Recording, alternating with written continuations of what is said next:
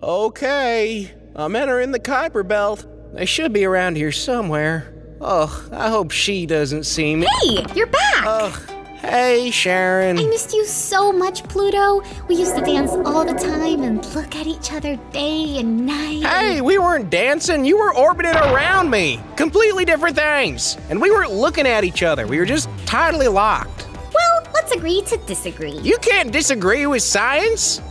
Scientists demoted you from being a planet. Do you agree with them? What? Point taken. What I mean is, all the other planets have boring orbits. The small planet orbits around the big planet, blah, blah, blah.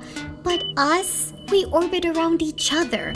We're like a double planet. No, no, no, no. We are not a double planet. You are my moon. The thing is that you're a big moon, so our center of mass isn't near my center, but instead it's a bit further away.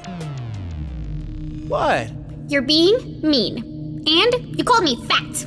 I'm sorry. To be fair, I called you big. That's a compliment in planet terms. All's forgiven. So, where are we going? Talk about a mood swing. I'm looking for the dwarf planets, you know, since I'm no longer a planet and all that. Well, most of them are scattered around the Kuiper Belt, which is huge. But hey, I can help. Lead the way. Whee!